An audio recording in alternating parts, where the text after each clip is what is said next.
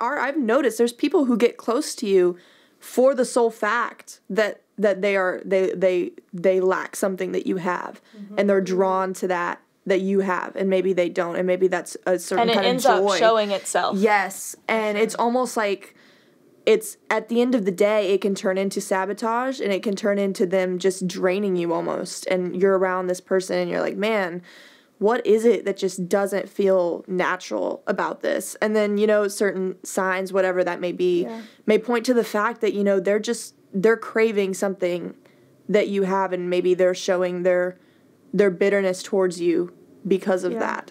And it's something so, good to just, keep your heart in check, because it's affected every one of us. I don't think there's anyone who's been not affected by jealousy of some sort.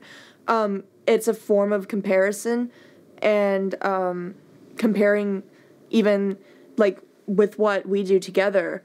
There's been times where maybe you do something, and I've been thinking, man, I wish I would have thought of that, or, I don't know, I'm sure, but maybe vice versa, So, for sure. Even with siblings or friends or family members or anything, it's just, to get that thought out and maybe substitute it with a thought that's saying you're on a team, and there's not one person here with a different goal. Our goal should be for the kingdom. Yeah. Our goal should be productive. Our goal shouldn't be tearing people down, or our goal shouldn't be draining people, or our goals shouldn't be trying to latch on to something that maybe someone else has, because you're so obsessed with that idea of getting or becoming what someone else is. And each person's walk is unique.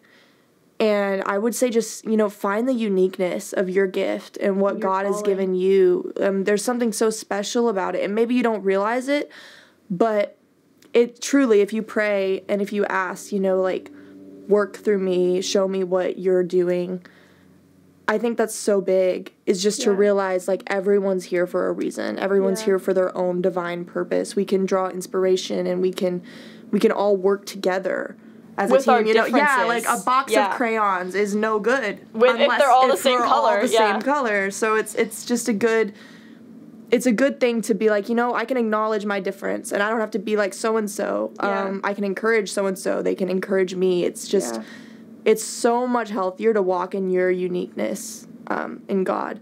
Yeah.